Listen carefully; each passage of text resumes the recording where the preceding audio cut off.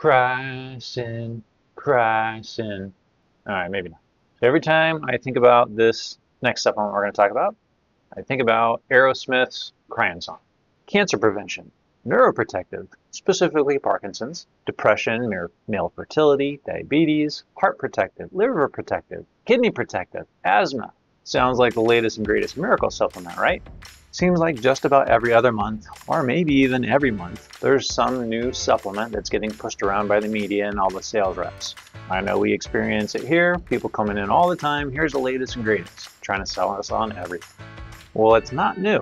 In fact, it's pretty much been around since the beginning of time and is part of the reason for so many benefits of passion flower and honey. So what are we talking about?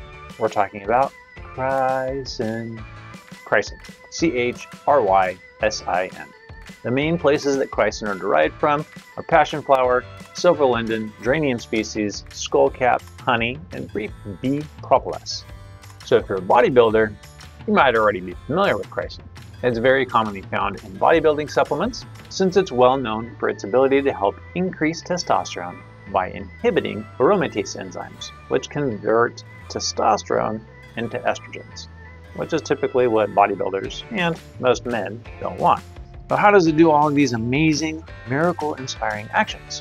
One of the amazing mechanisms of action lies in its anti-inflammatory effects, but it actually works in several different ways. Number one, it can decrease activity of NF-kappa B, which controls inflammation, immunity, cell division, and cell survival. Number two, it also acts as a COX-2 inhibitor, which again induces inflammation. Decrease inflammation, 2 thumbs up. It also shows effects of decreasing levels of prostaglandin E2, another pro-inflammatory chemical. So in regards to brain function, Parkinson's and depression has been shown to increase brain-derived neurotrophic factors, which help with neuroplasticity, i.e. learning and memory.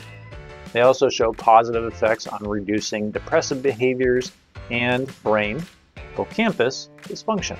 So because of the effects of chrysin on hormone levels, it is recommended to avoid this if you are on medications for hormones unless directed by a doctor or if you've been treating for cancers that are sensitive to estrogen levels, such as breast cancers.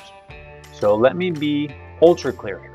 If you are on birth control, do not take chrysin unless you want a little bundle of joy, particularly if you're on an estrogen-based birth control. And I'll just kind of add in here, I'm not a huge fan of birth control. Yes, there's a time and place, but there are side effects. So common dosages of chrysin range from 500 to 700 milligrams per day. Synergy, things working together. Some other supplements that can be helpful and often used in combination with chrysin partially depend on the effects or purpose for which you're taking it. For example, if the purpose is for hormone balance, you might combine it with saw palmetto, dim, calcium D-glucarate, pine bark, maca. If the purpose is for depression, you might combine it with 5-HTP, SAMe, St. John's wort, or other things. And if the purpose is neurodegeneration, you might combine it with CoQ10, phosphatidylserine, acetylcholine, ginkgo, ginseng, etc. Oftentimes patients, and myself included, we can suffer from analysis paralysis. There's so many choices that you actually don't end up making a choice. And that is where functional medicine doctors come in.